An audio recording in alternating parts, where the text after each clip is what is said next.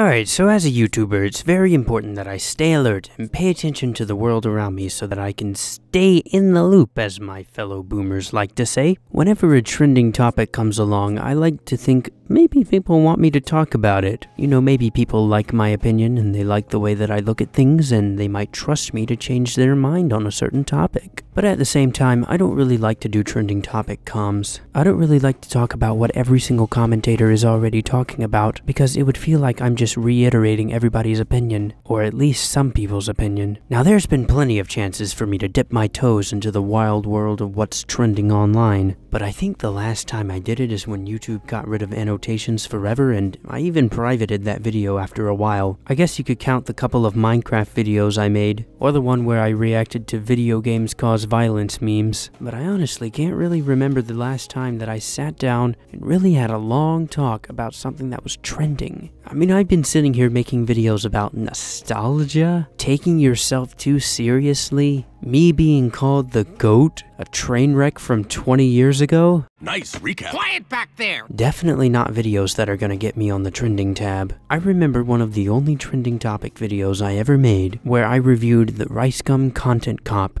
and the Rice Gum Content Cop response. And I remember thinking, boy oh boy, was this video pointless. All I did was spew out the exact same Rice Gum's career is over, iDubbbz reigns supreme, don't mess with the content cop, that every single other commentator was spewing out. I wasn't really angry for that, I was just kind of bored. And yet sometimes I just imagine if I had more fans, surely whenever a trending topic comes along and I was like, I don't know, I might want to talk about that, surely they'd egg me on. They'd say stuff like, come on man, we want to hear your thoughts.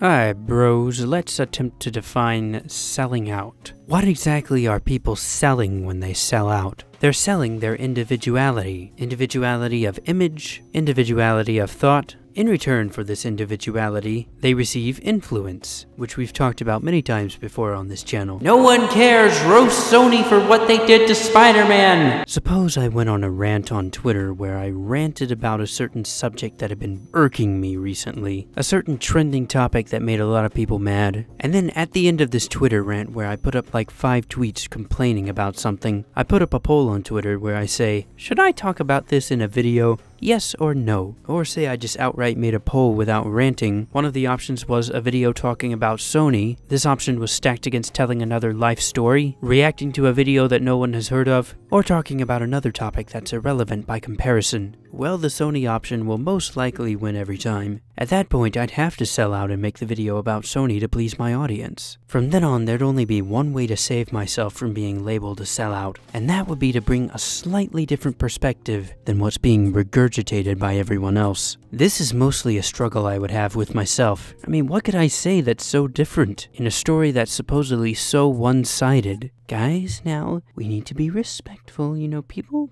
need their money. These companies have worked so hard to build up their image, and it comes with a lot of rights, and, you know, they have new rights. No one cares, we watch Spider-Man. Okay, now I'm actually a little mad. But yeah, man, the last thing I want to do is wake up, look at my channel, and realize that I've become a sellout to trending topics. And I feel a lot of people think the same way about their channels, especially when they start out. But somewhere along the line, something changes, and they find a different motivation for making their videos. I mean, just let me tell about my motivation, and then I think you'll understand. Now, before I begin, I just want to say, I don't really think like talking about trending topics is necessarily ethically evil or morally wrong. And I'm not talking about people like PewDiePie that don't just jump on a bandwagon and actually talk about all sides to the story. I'm talking about the channels, you guys know the type, the ones that just seem to be like slaves to the latest drama.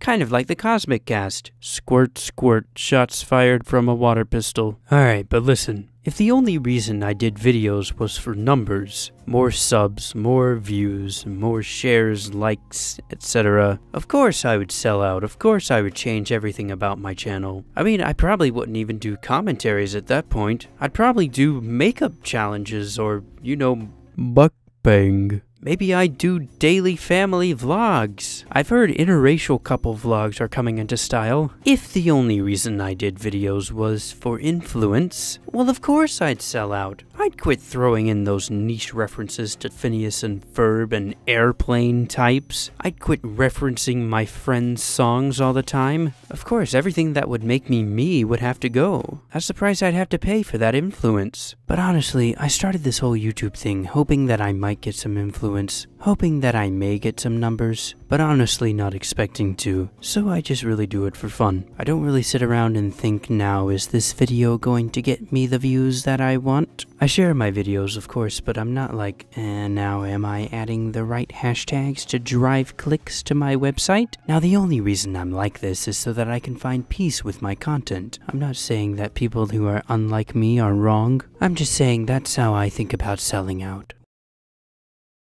With that in mind, Sony was really dumb about this whole thing. I personally think that Sony should be dissolved into Disney. You know, it's just one more franchise, just one more Infinity Stone on the gauntlet. Just eat 'em up, Disney, eat 'em up. But hey, this whole Sony situation might be bad, but at least we got Kenobi back. Let me end off on a question. When was the last time you saw a new rising commentator that you'd never heard of before? And I mean like a true blue sit down and talk commentator. Not like a react to Reddit posts or react to pictures or gameplay, funny moment style commentator, but an actual tried and true commentator. When was the last time you saw one of those rise to fame, not talking about trending topics? I got an answer for you. 2015.